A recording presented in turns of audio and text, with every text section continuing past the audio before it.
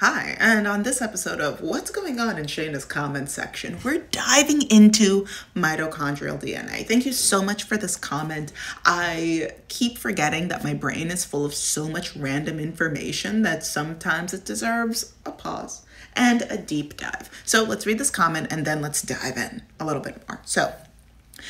This comment was left on a video that I made talking about my list of pregnancy non-negotiables as somebody that is proactively child-free. As many of the people in that comment section realized, it's a list of pregnancy non-negotiables that are broad and wide and far-reaching because I don't want children. Right. So with that, one of the things that I mentioned was mitochondrial DNA, and this commenter pointed that out. I actually liked it. I don't have a comment underneath it, but like, whatever. Let's dive in. Reading about the mitochondrial DNA you mentioned, along with human biology in general, really makes me angry at patriarchy society. Right? Cool list and fun facts though. Taking that list as someone with a uterus, you are more than welcome to take that list and run with it. And now let's dive into what is mitochondrial DNA and why it makes the patriarchy absolutely unnatural, clinically insane, and proves that women are we should be taking our mother's last name. It's insane that we take our father's last name. So this is a study. It says mitochondria at the top. I keep forgetting how things cut off here. Mitochondria, a story of mothers, teenagers, and energy. This is from McGill University. And we're going to be focusing on a specific paragraph in here, but here's the subheader. Our cells are full of mitochondria. It's the powerhouse of the cell. The way in which their DNA behaves is nothing short of an act of rebellion against the patriarchy. Jumpscare. Okay, it's the next day. My period is raging. I took a nap that turned into a full-blown sleep, but I woke up during this very rainy day, so that way we can continue to talk about science. If I hear anything about my appearance right now, well, I am struggling. I don't know what I'm gonna do. I might just cry. Anyway, let's get into the science about why women are better. So this section of this paper is called The Mother of All Genomes. Let's start. You may remember that you inherit half of your DNA from your mother and the other half from your father. That this DNA forms 23 pairs of stick-like chromosomes, and that this DNA is copied according to a very strict cell cycle.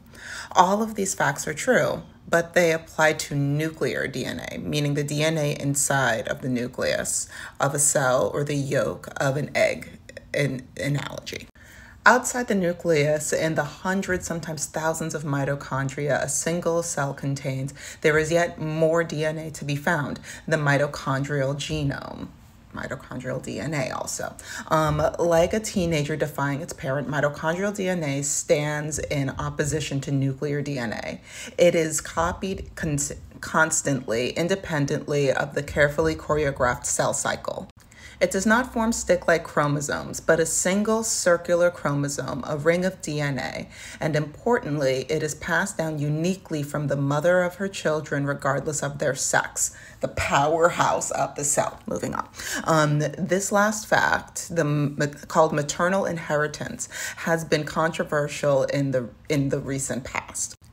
In 2018, a team of researchers claimed to have found evidence in 3 unrelated families of biparental inheritance, meaning that some of the mitochondrial DNA in children came from their father as well. To rule out contamination or sample mix-up, the researchers had the test repeated by multiple laboratories using fresh blood samples. Paternal inheritance of mitochondrial DNA has been reported in the fruit fly, mouse, and sheep, and 20 years ago, there was a published report of one man whose muscles seemingly contained mitochondrial DNA from his dad. But this 2018 paper was a real shocker. Its authors even dared to write that their results ran counter to the central dogma of mitochondrial inheritance. And it sounds like a slap in the face. Sounds like people were trying to cause a fight in the nerd community. Anyway, let's continue. Last year, however, a better explanation was proposed. Whenever this rare phenomenon is seen, the mitochondrial DNA is inherited in a way that recalls how a father and a mother's nuclear DNA make one. makes its way into their children. It would appear that mitochondrial DNA detected in those cases of biparental inheritance does not come from the mitochondria themselves. Rather, they are bits of mitochondrial DNA that have made their way inside the nucleus of the cell and integrated themselves into the chromosomes. They are thus passengers. They end up being inherited alongside the rest of the mother's and father's nuclear chromosomes. A review article of this phenomenon points out an important lesson. The existence of these passengers does not challenge the dogma of how the mitochondrial genome is inherited from one generation to the next. Rather, a more parsimonious explanation exists. Parsimonious, I literally just looked this up, don't worry. It means stingy, frugal, close-fisted, that kind of stuff.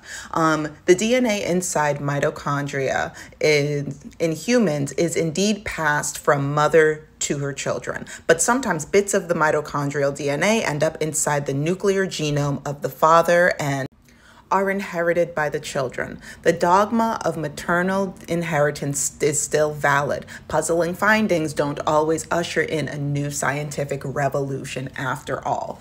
Why is this important? Now we're getting into it.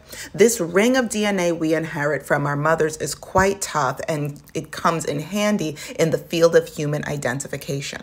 Nuclear DNA is easily destroyed after death. Enzymes grab a hold of the end of its string of DNA and chew it up like Pac-Man. Humidity and ultraviolet light will also play havoc on the nuclear DNA of dead bodies. Mitochondrial DNA, however, is more resilient. Its circular shape discourages enzymes that need a clean end to start feasting, and the presence of hundreds of mitochondria in each cell, with each mitochondrion containing 2 to 10 copies of its DNA, means there's plenty of mitochondrial DNA to ensure its survival.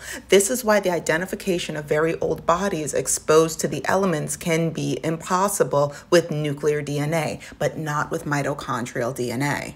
In humans, the mitochondrial genome contains 37 genes and a stretch called the hypervariable region, which has enough variation as to constitute a fingerprint.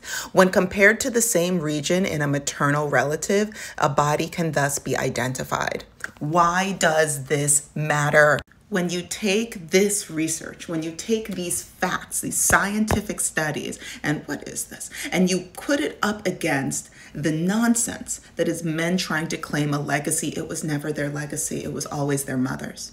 It was never their father's legacy. It was their father's mother, but it's never the man's legacy. It is always with the mother. This makes the fact that the majority of us have our father's last name more adorable, more comical than anything, because when our bodies are decaying, when we are nothing but spirit in atmosphere and bone in ground, the only thing that actually connects us scientifically is our mother. And what I am curious about, what I am really, really fascinated by, is if you take this study, right? And for the people that have been following me, you've seen the video that I've made about the study that leads the success of a child to maternal happiness. It is not based on the father's presence. The success of a child is always based on the happiness of the mother. There's science behind it. Go find that video. It's somewhere. I'll try my best to link it. Once again, anyway, you take these two things, right? The fact that mothers are our legacy, mitochondrial DNA is our legacy. And then you link that to the fact of maternal happiness being our greatest indicator for success in life. And then under the umbrella of, because DNA can change over time, right? PTSD affects DNA. It's how we have generational trauma. It affects all people that have gone through mass trauma, including white people. Yes, Black people were enslaved, but something had to click up here. Something had to snap up here in a massive way for y'all ancestors to have done what y'all did, and for certain things to perpetuate. So you're not excused from this conversation, right? So these kinds of things affect the way that our brains work, and they also change elements within our DNA.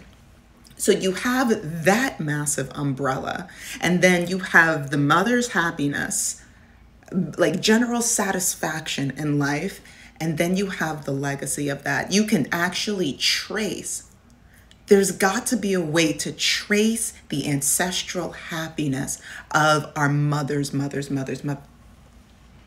I need to be a scientist is what we're putting together. So I'm gonna go down a bottle of Advil, but if you have any thoughts, questions, I'm not gonna say concerns, but theories along these lines, because my mind is reeling right now, much like the porcupine within my uterus. So I want to hear your thoughts. Tippity type them away in the comment section. I will get to them as soon as I can, as soon as I am well. But yeah. Also, once again, don't forget to like, share, subscribe, all that good stuff. And I will talk to you guys later. Bye-bye.